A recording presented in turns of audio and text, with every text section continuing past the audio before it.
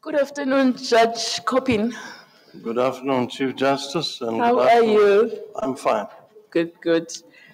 I just wanted to get something out of the way for me right at the outset.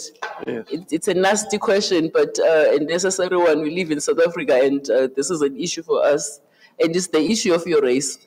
You've described yourself as colored in your form, which is what should guide us.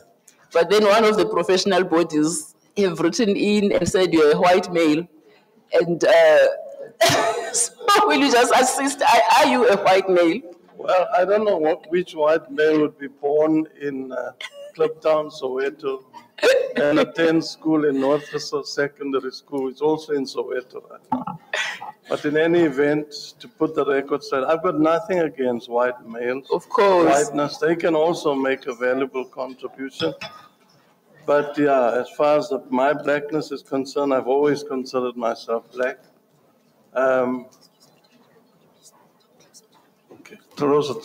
Always considered myself that. No. I need not tell you that I'm biracial, not myself. Both my parents are biracial. So I share African black relatives and supposedly white relatives that I never got to know. But my life was really lived more in black society. Even though I was colored, I mean, if you look at Kliptown, all these places are placed very strategically. It was for us to share our family, to be close as a family, despite the fact that we were categorized as colored and African black. But my experience has always been black, and I've never had privileges. I'm from a rather poor background, and I've experienced all the sufferings: poverty, lack of running water, pocket toilets, long drop systems, poor schools. I've attended schools. Throughout my schooling career, I was in asbestos classes, bad education, lack of teachers. And you'll see that I even became a teacher soon after I passed matric because there were no teachers to serve us. Yes. Yeah. So my experience of life has been rather a very interesting one. And I can relate to all the things that we encounter even up to this day. As far as poverty is concerned, the need to change. And I was just privileged because I managed through hard work and sheer dint of luck, I think, to make it through all of this and get to university and eventually go straight from university to the bar because I couldn't secure articles because I was either not black enough or not white enough. And I managed to get to university, which I finished in time, and I knew that I now had to go and make a living at the bar. It wasn't an easy thing, but I was grateful to black practitioners that helped me through my first years. And very soon after that, maybe by my fifth, sixth year, or at the time, I should rather say at the time when things changed and we started getting state work, my practice changed dramatically. But by then I had built up quite a lot of experience by taking all kinds of work, including criminal work. Whatever came along, I took. And so I had a wide experience of all kinds of work: civil work, magistrates' court work, labor work. And then I managed to get into state work. I did a lot of work for the government, for the state, mainly in the fields of health and then foreign affairs. Yes. So by the time, and then obviously a lot of work for the NPA, the old NPA with the Scorpions. I was involved in the commissions of inquiry, Campepe Commission, Heifer Commission. My first baptism of fire in the Constitutional Court was, of course, one of the biggest cases at the time, the pharmaceutical case, where I appeared on my own, representing the state president. And yes, so I had a privilege of representing the state in rather very important cases concerning the accessibility of medicines to people. And in the course of that, I acquired lots of other skills because you'll remember people never wanted to advise the government because they took an opposite view to the government when it came to things like parallel importation and whatever. And I had to learn things like patent law, copyright. I picked up a lot of experience from those cases. And as I say, at the height of my career, when I had taken silk and practiced for about 5 years, I decided, purely because I was now keen to know who are going to go to the bench to serve the people as judges. And I often used to look around, and then it occurred to me, what about you? And that's the reason why I then offered myself. I said, well, I'll go to the bench. And my family were not very happy with my decision because that meant taking a huge drop in my income. But in any event, I ended up there, and I've never regretted it. It took some time getting used to being on the bench, but after about 7 years, you realize you're going to do nothing about the salary. You must adapt or die. But the work was one of the most satisfying things that I have done thus far. I am in my 15th year. I've already got my gratuity, which means taking into account my acting stints. I've done about 15. I'm going now for my 16th year. And I've also then acted in the Labour Appeal Court from about 2012. In 2014, I was actor. You started at the Labour Court? No, I never started at the Labour Court. I started in the High Court. No, but in your application form, you say you acted as a judge in the Labour Court. Oh, no, I acted there, yes.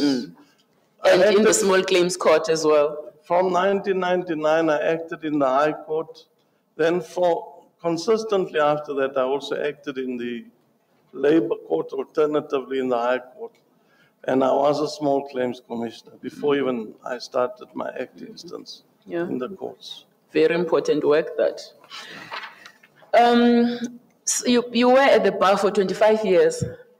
24, I think. 24? 24 before I went to the bench. And a quarter of that period as silk? No, I think I was a silk for 5 years. 5 years. Before I went to All right. Okay. Well, thanks for that lengthy background. You've actually covered a lot of the ground I would have covered with you anyway. Just an interesting feature. I see that you started acting as a judge exactly on the same day I started acting as a judge, but in another division on the southern tip of the country. So you and I share that in common on 26 July 1999. Yeah, myself and Judge Dunstan Mlambo started on the same. Oh, I didn't know that. But he at that stage was obviously a judge in the Labour Court. Yeah. How long have you acted at the SCA? Well, the first time I acted there was, I think, 2016, 2017, which was for 2 terms. And then I've been acting there since the 1 December last year. And up to now, which has been extended. So that's how many terms so far? 6 terms?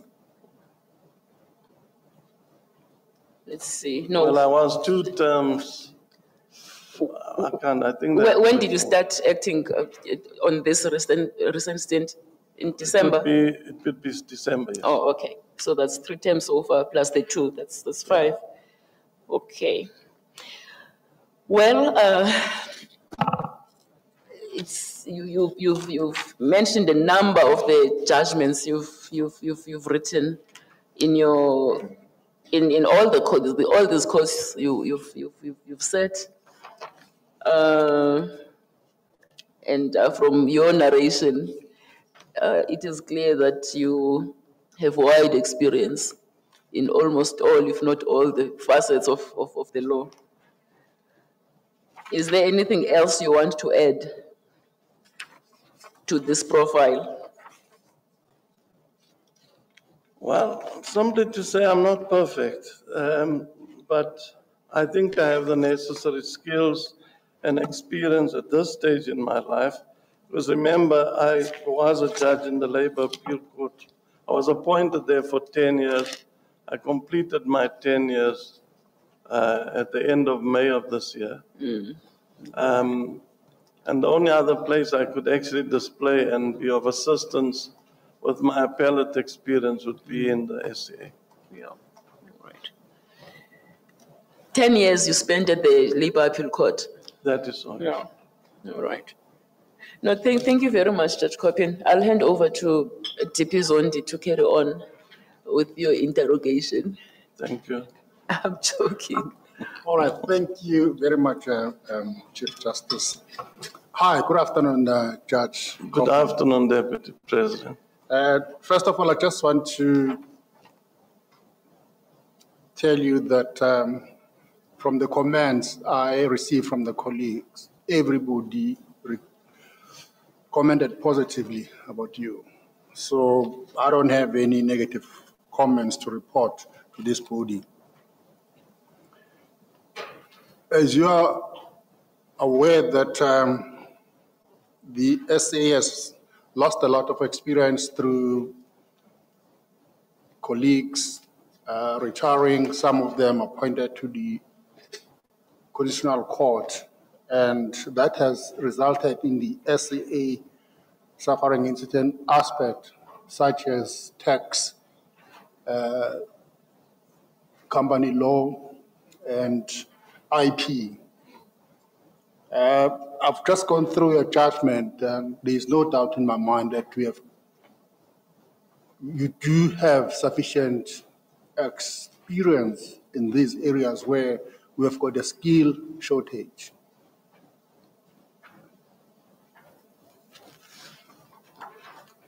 How have you found your acting appointment at SA? How have we treated you so far? As I say, it's been a very good experience. I've enjoyed it, and it's been a very good experience thus far. Have you had any situation where maybe you had dissented and the colleague did not take it kindly to you dissenting? No, not in this round, no. Okay. Maybe in the previous round. In the previous round? Yes. But this time around, none of them? No. Okay. All right, thank you, Chief Justice. My neighbor. Good afternoon, Judge Coppin.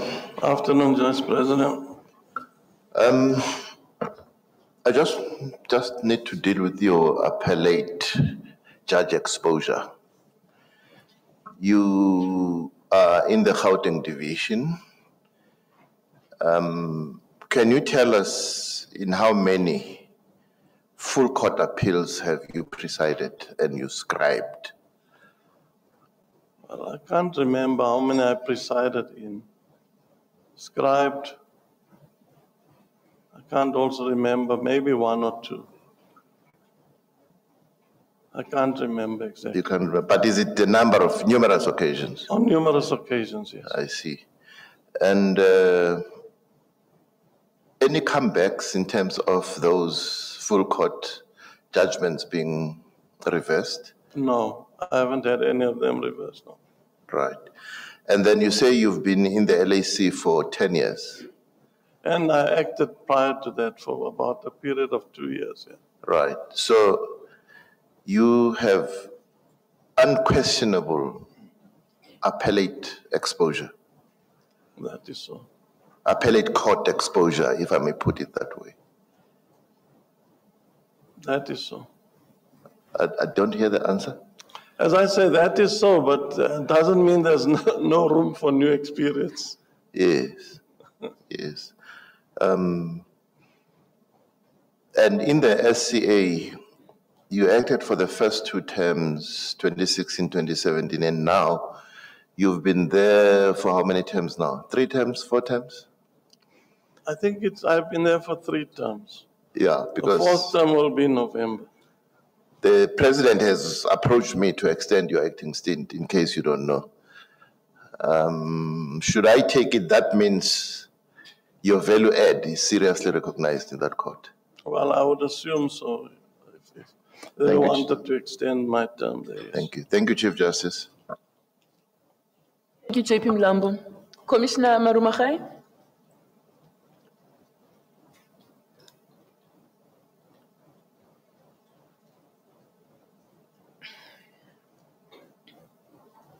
Prof. Marumachai, are you there? Yes, TJ, can you hear me? I was saying there are no questions from my side. Thank you. Oh, thank you. Any questions for this candidate, commissioners? Commissioner Trollip? Thank you, Chief Justice. Judge Coppin, I'd like to just follow up on the initial question that the Chief Justice put to you about your racial demographic. Yes. You told us about your life experience. What languages did you grow up speaking? And what languages do you use in your judicial practice? Well, my father's grandfather was chief of the Mambai tribe. So they spoke a Mambai language, which is linked to the northern Sotho languages. But of course, they then, after losing their land, started speaking Siswati. My mother, his father is an Englishman. So my father also spoke English. He attended school in a school where the medium was Siperi, I think. But he could speak, at the end of his life, he spoke about 16 languages. That's my dad. My mother also has a Peri mother, so her mother tongue was Peri. Her mother then married a Swazi man after my mother was born. So their language then became Siswati. And when my parents got married, they spoke to each other in Siswati or English. So we were exposed to that. They actually didn't understand a word of Afrikaans. But when we had to move to this place, you see, I speak about North Senior Secondary School.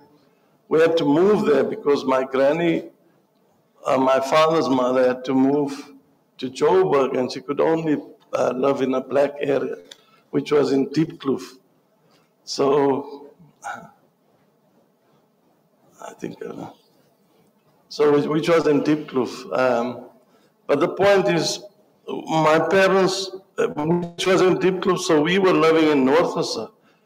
My father didn't see any need for us to go to any schools other than the local schools. The local schools in North were all Afrikaans medium schools. So that's where I went to both my primary and secondary schools were in Afrikaans medium. So as the children in our home, because we all went to this Afrikaans medium school, we spoke to each other either in English or Afrikaans, but my parents communicated to us either in Siswati or in English. Thank you.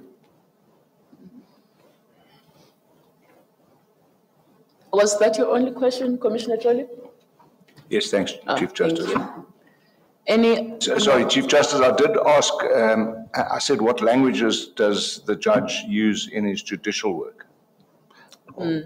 I use English. I've never written in Afrikaans, but I mean, I understand it. But I've really only used English.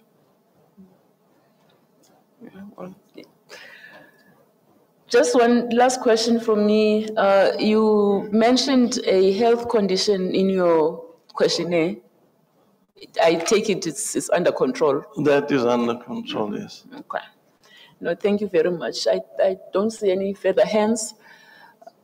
Oh, we have one from the minister.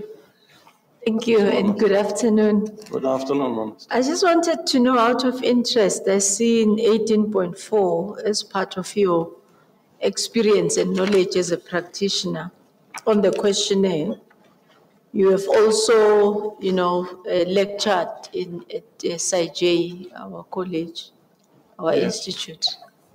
What do you think we could, bring into action that could assist in the training of aspirant judges in a better way than we are doing now? Any views, any thoughts? I mean, there's no right or wrong answer, really. As I say, I was invited there, the first round, I think, by Judge Matopo, and the second one by Judge Mochapelo. And I think they handled it as best as they could. I was just asked to present on a particular topic. As I say, I'm not sure of any shortfalls in their education. What I encountered there was that the best was being done in the circumstances. Thank you, Minister. Commissioner Moimang? Thank you, Chief Justice. Good afternoon, Judge Coppin. Good afternoon, Commissioner. This side. Oh. Thank you. Justice Coppin, just on your pronouncement on two cases, the Mohale Alwais versus Mnuko Crow. Yes. I see that Professor Badenhorst expresses a good news on your grasp on the mining law, particularly on your interpretation of Section 11.2 of the Minerals and Petroleum Resources Act. Would you mind just to share with us, because they say they praise you for good law, as far as it was held that the ministerial consent is required if controlling interest is in a company moves away. You can just share with us the reasoning behind that. Thank you. Sorry, I'm not understanding the question, Commissioner. If you say share, do you want me to discuss the judgment? Yeah, your appreciation of Section 11.2 of the Minerals Act. Oh, okay. Thank you. No, it's to do with control, that the moment there's a control in a company such as that you would have ministerial consent being required. And the whole purpose of the ministerial consent, I assume, was to vet the candidates, because obviously it's got to do with a wider objective, the BEE objective. So once the ownership within a company changes, or the control of a company changes, that's what I found, then the minister must be involved in the process, and the minister would have to consent to that. That's really the nutshell of it. So that you'd have people, for example, that will establish a company, get the necessary approval to establish it, and in the meantime, the whole inside of the company changes. Controls change. So people could bypass the PE objectives by doing something like that. Thank you, Justice Coppin. Thank you, CJ. Commissioner Trolip, did you have a follow-up question? Yes, please, Chief Justice. Judge Kun, did you dismiss Judge Coppin. I'm Judge Sorry, Coppin. Yeah. Sorry. Did you dismiss Vodacom employee Nkosana Makate's case against Vodacom? Yes. With costs? Yes. Could you tell us what your thoughts are on the latest developments? I don't know whether it's a problem. I mean, this thing is in the news. As I was asked about this. Sorry, before you answer the question, Judge Coppin, are you asking for the latest developments with the case? I say that case is before the courts right now. No, I'm asking the commissioner. Yes. Are you asking him to comment on the current status of the Makate No, case? not necessarily, Chief Justice. I'm interested. Just repeat the question. I'm interested that the judge had dismissed his original claim, and now there's a matter before the courts where the claim is significant. And I asked him if he wanted to share any thoughts on that. I'm very uncomfortable with that question. That case is pending before the Constitutional Court as we speak. And he may, who knows where he might stray in trying to answer your question.